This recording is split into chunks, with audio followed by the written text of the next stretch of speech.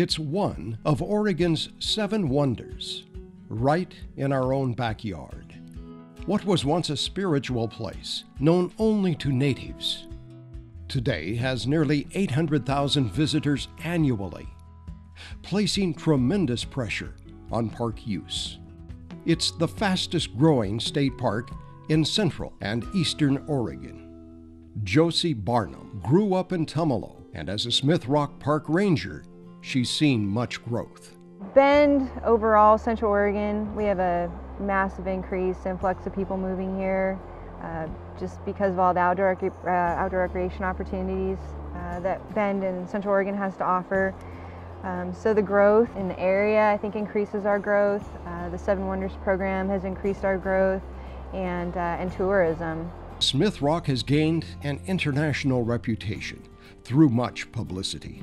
I mean, it's an international destination climbing park, and that's really the reputation of Smith Rock, right? So it's an extremely important climbing venue for the climbing community in the Northwest. It was called the Animal Village by the native Paiute, and it's because this is a magnet for wildlife. And so everybody from photographers to birders to just casual hikers enjoy viewing the wildlife and the native plants and flowers and that kind of thing. Increased user pressure can take a toll on limited parking capacity, facilities, and the 12 miles of designated trails. Brown says the park is in the process of updating its master management plan. That will look at all aspects of park management and preservation. So we're doing wildlife assessments, visitor surveys, cultural assessments. We actually have a firm that's been hired to do a capacity study to basically look at what point is the park full and what does that mean, and then how do we manage it at those busy times in the spring and the fall when the park is full or overfull. There are certain natural areas around our western U.S. where it does become overcrowded, and it's on a fee or a permit basis. And when those permits are at limit, you can't go. Yes. Do you ever see that happening here?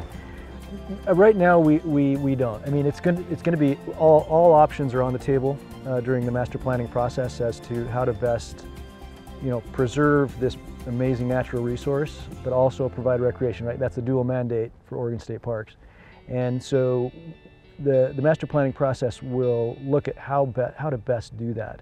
And again, all options are on the table, and will be vetted with the public and our partners. Are we approaching capacity in your mind? I would say yes. Most of the people that I work with would agree that there's certain times of the year, not all year, right? So there's only certain times of year, spring and fall particularly, and then holiday weekends. Yes, the restrooms are not able to handle the volume of traffic. The trails get quite crowded. We're seeing some trail degradation and some degradation to facilities because of the large number of people. Park Ranger Josie Barnum says some activities such as weddings have been restricted to 2 a month. We've put a moratorium on commercial filming in the busiest parts of the year, which are the spring and the fall.